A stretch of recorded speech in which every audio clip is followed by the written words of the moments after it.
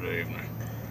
We had a wonderful service this evening, and um, we had a wonderful guest speaker tonight, and of course this morning as well. Um, we're we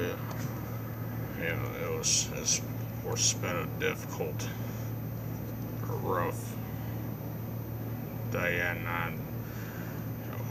Mourning the loss of our former youth director, youth pastor, Brother Adrian Frazier, who had passed away yesterday after battling cancer for a while. Of course, I know we know where he is now. He's in heaven, and I'll see him again one day. Just keep him and his family in your prayers, and all those that have lost loved ones in your prayers. The one thing I found out last week from the Norfolk Southern Railroad, it's Railroad Safety Week or something like that.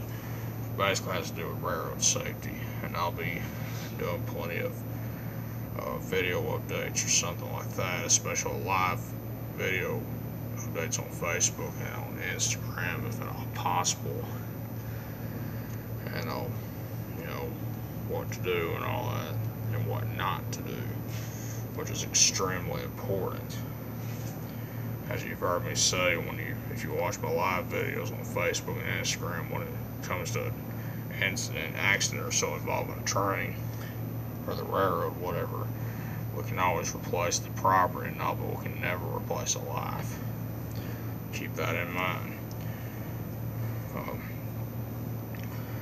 This Wednesday is the See You at the Pole event at Copper County High School and all the other schools.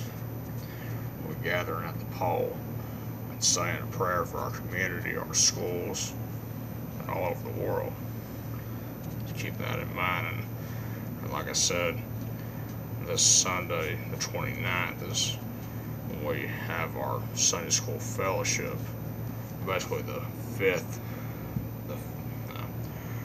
fifth Sunday. Well, it'll be the fifth Sunday of the month when we just have a Sunday School class get together, our time with our family, and no evening service. So just a heads up on that, and a trunk or treat on October 31st from 5:30 to 8 o'clock p.m. Well, just a heads up on that. Y'all have a wonderful night, and be safe, and God bless.